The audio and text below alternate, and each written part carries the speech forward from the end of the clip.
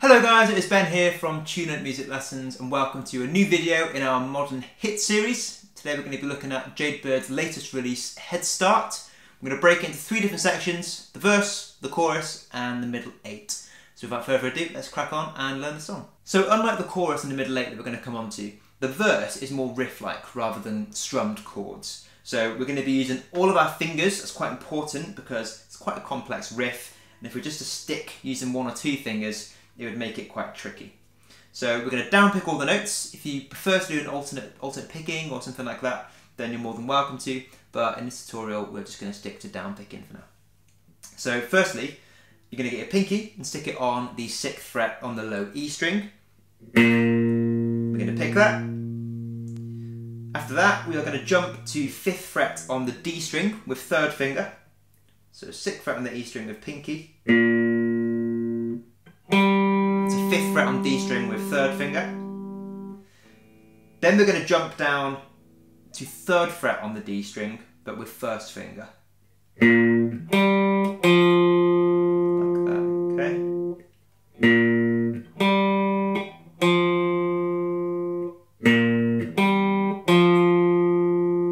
Okay, after that, we're going to move up a string, move to the A string, and we're going to use 3rd finger to play 5th fret. On the A string with 3rd finger, like that. We're then going to play that again, just that 5th fret on the A string. So, okay.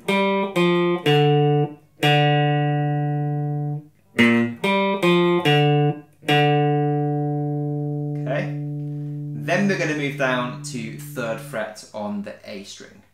Okay, and this is where the riff splits into 2. Sometimes they do one thing and sometimes the guitarist does something else. So up to this point,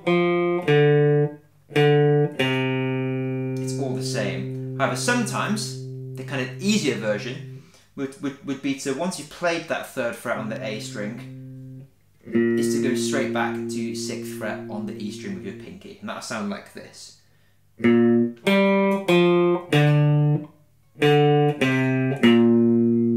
Sped up to full speed. Okay, that's the easy version. The guitarist does play it like that sometimes in the song. However, most of the time, when we get to this 3rd fret on the A string, a hammer-on is thrown in. So from 3rd fret on the A string with 1st finger, you're going to hammer on to the 5th fret on the same string, the A string, with your 3rd finger, and then pull it off too. So hammer on and pull off, and then back to the 6th fret on the E string. So you've got more to fit in this one. It's harder, and it's harder techniques as well. Does sound cooler though.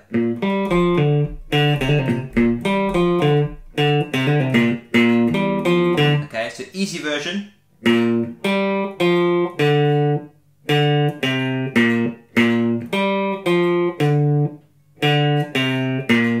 Harder version.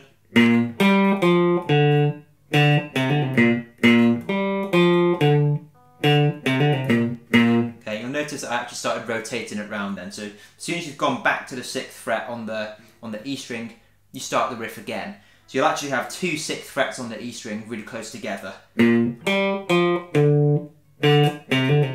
Start again. Start again. Okay, so that's the verse. Very riff-like. Make sure that you use all your fingers. And with regards to the easy and hard version, in the real song it is alternated. But if you do find the hard one tricky, then you can just stick to stick to the easy version and that'll sound absolutely fine.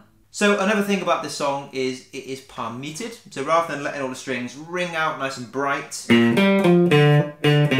like that, our right hand is just leaning onto the strings slightly, and that's how we're getting that muted sound. So if palm muting is something you haven't come across before, it might be worth checking out another tutorial on that, because it is quite essential to getting it sounding like the original. It takes a bit of practice, but once you get it, it is a great technique to have. Now moving on to the chorus, this is more chord based rather than riff based. So it's going to be mainly based around this B flat major chord, and we're going to create that by barring the 6th fret on the E and the B string with our first finger, like that. I'll put the chord chart up there so you can see it that way as well. We're going to play 7th fret on the G string, on the 3rd string, with middle finger.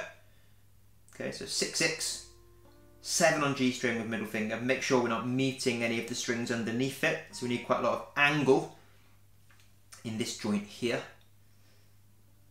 Then our 3rd finger is going to go to 8th fret on the D string. Again, make sure we've got a lot of angle here. We don't want to mute any of the strings underneath.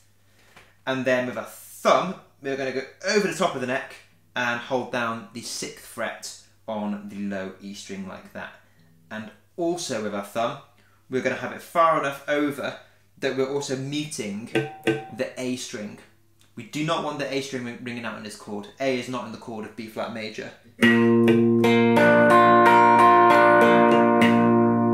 Okay, so it's really important that we're muting that string there. Now when it comes to the strumming pattern, firstly we're going to play a down strum, and what I tend to do on this first down strum is just hit the low strings, just hit the bass strings, so say the E, A and the D string. Okay, so a down strum like that, followed by a down strum of the whole chord. Like that. We're then going to shift chord slightly. We're going to go to a B flat sus4. So our pinky is going to just hop onto the 8th fret on the G string, directly below your 3rd finger. Okay, so pinky to 8th fret on the G string, on the 3rd string. And we're then going to do 2 quick down strums. Okay, so we have like that. And then we're going to take it off again and play another down strum. Okay, quickly after those 2 strums we've just done. So like that.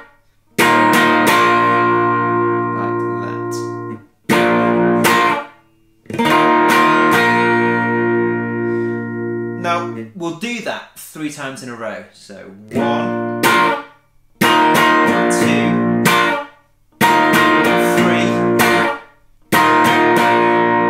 So once we've played that, we're going to move up to a C minor chord. So our thumb is going to go to 8th fret on the low E string. Our first finger is now going to bar 3 strings. It's going to bar the 8th frets on the E, B and the G string, like that. And then our 3rd finger is going to 10th fret on the D string. Thumb is also still meeting the A string. Okay, we do not want that A in the chord. Okay, so it's a little bit tricky, this chord from the B flat major. And we're just going to do a single strum on that chord like that. So once you've been through this 3 times, we then move up to the C minor and do a single strum.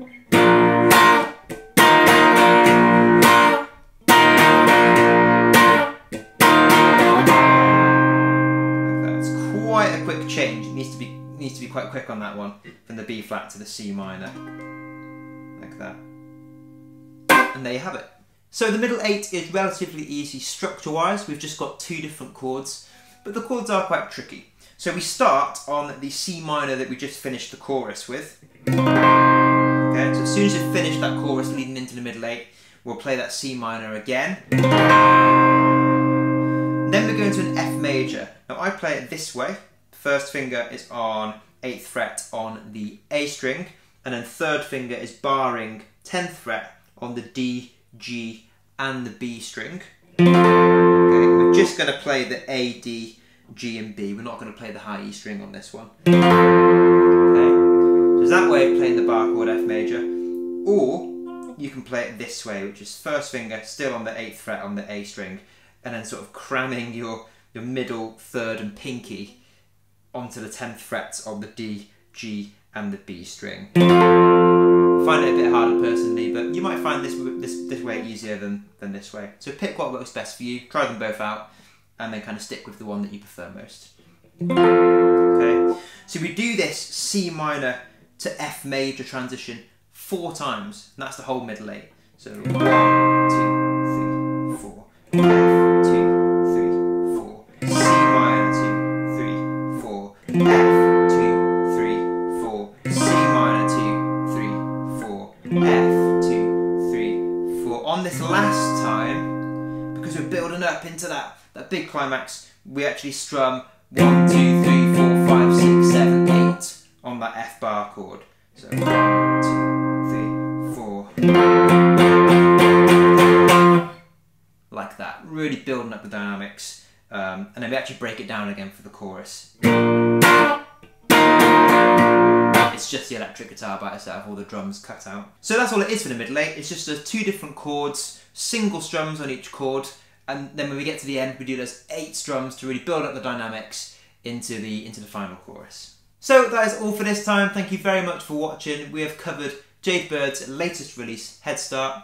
We've done the verse, we've done the chorus, we've done the middle 8. There's nothing else in there you'll come across that we haven't covered in this lesson. So good luck with playing it. If you like the video, please drop us a like. If you want more content, please subscribe to the channel. And if you're after one-to-one help with your playing, we do offer video call lessons. So please go and check out our website for more information about them. Thanks again for watching, and we'll see you next time.